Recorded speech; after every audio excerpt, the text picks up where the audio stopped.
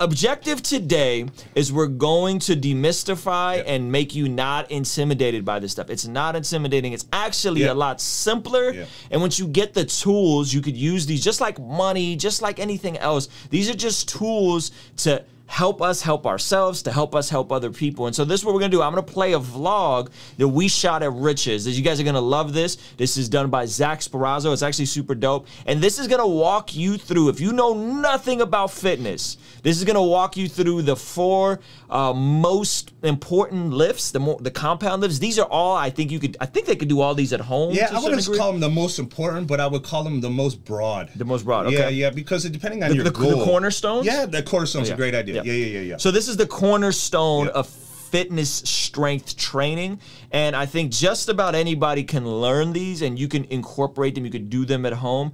And in my case, these 4 have transformed everything for me, because I can do them in so many different ways. Even when it was like the initial phase of lockdown and we all thought we were gonna die because we couldn't leave the house, I was still able to maintain some degree of strength training doing these 4. And so I'm gonna play this vlog, and then we're gonna come back in. We'll talk a little bit about nutrition, and then we'll go in. We'll do some of your questions. So check this out. I think you guys are gonna like this. All right.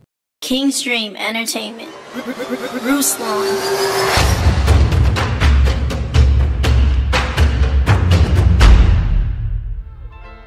All right, today we're in the field with the man himself, Rich Sayen, Mr. Ultimate Fitness.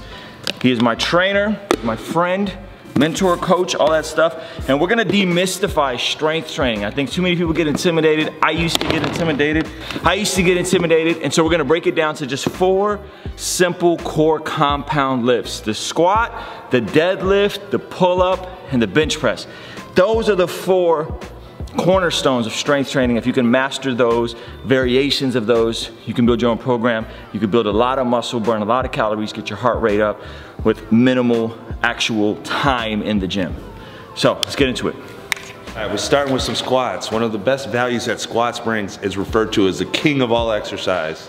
You wanna have nice butt? This is it right here. So compound lift is when you're using more than one joint.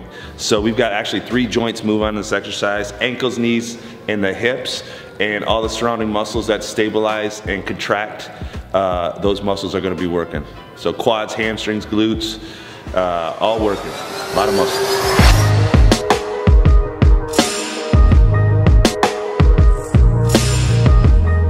You want one more, don't you? Ruslan likes to work the camera. He never squatted that low before. Okay, we got deadlifts, another compound lift. A little bit more emphasis on the posterior chain, so the hamstring, and making sure that we have a strong lower back. So we're about to get our lift on. Use your bar to pull your back down into position. Weight in the heel and drive.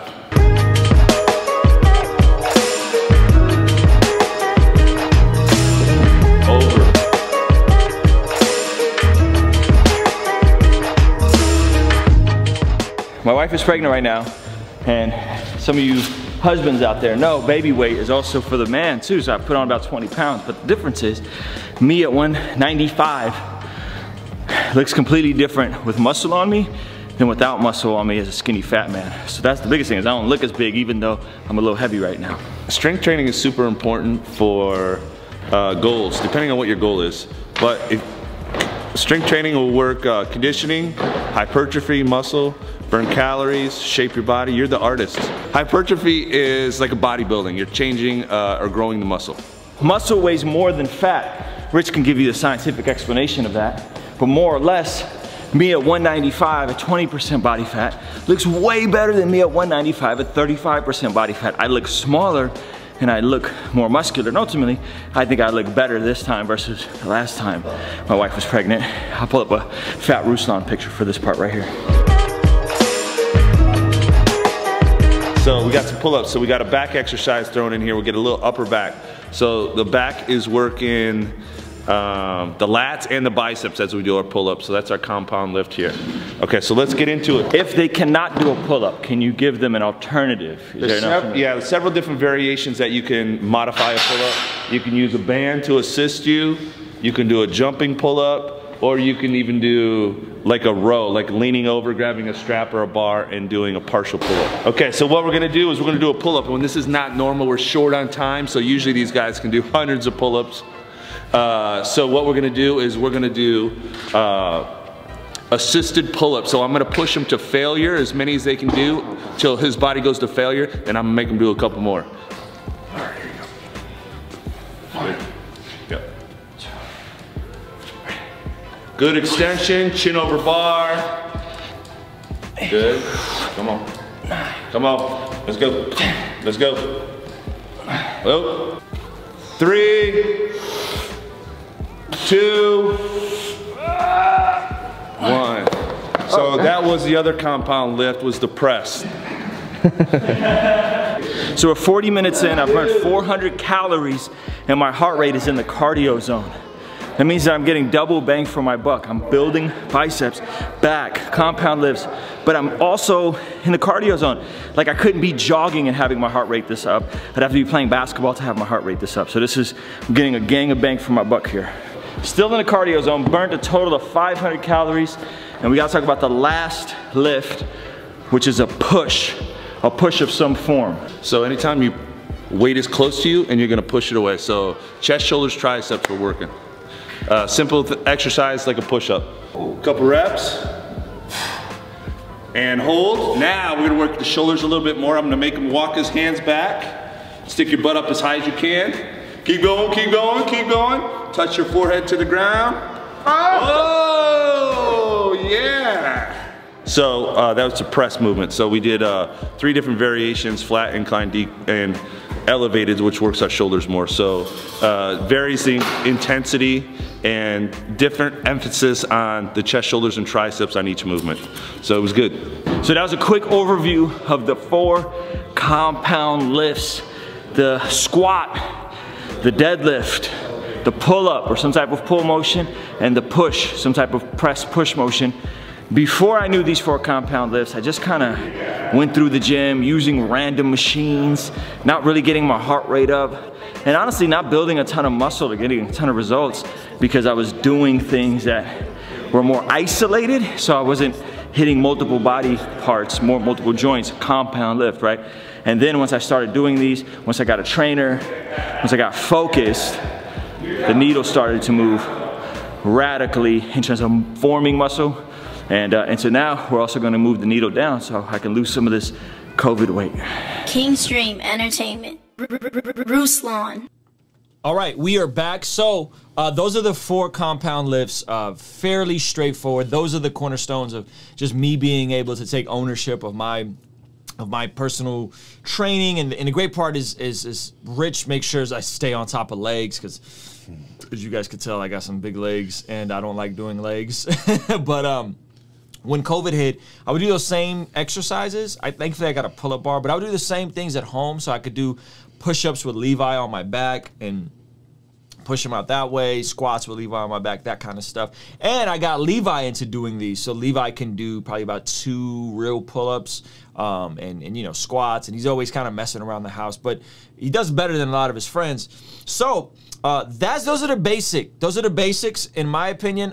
Hopefully that empowers you to not be intimidated. Do not be intimidated by this stuff. It's not that serious. It's fairly straightforward. These are movements that humans as a species have done, right? The pull, the push, the squat, the lift. Like, these are common things. It's just that our culture and our time is so different. Let's give the, you want to touch on anything else in terms of lifting and strength training? Yeah, well, the only thing, like, well, everything is, and so we're talking about, we're using a broad paintbrush. Yes. And so there's a lot that comes into play with special populations of people with injuries or certain illnesses and those kind of things. But those 4 basic lifts are basically how the body moves. It either pushes things away, pulls things to you, or can hold it statically.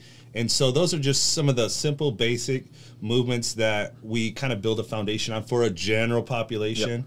And there, you know, one of the, I kind of said, if that was negative about CrossFit, I didn't mean to, but like, what they did a really good job is helping people to understand modifications of movement. And so they did a really good job of, like, if someone can't do a pull-up, how to do banded pull-ups, jumping pull-ups. And so within those movements themselves, there are tons of different modifications that you can do to start with. And that's kind of what is really cool about that style of training, is you can get a high-level athlete training with someone who has injuries or modifications needed, and they can all work out together, which was kind of cool about CrossFit. I mean, it's limited within itself too, but that's really good to understand that even though and a deadlift doesn't necessarily have to be for max weight, or it can be for reps, and it can be for modification. And so those are just simple lifts that we can use to start with a structure or a base.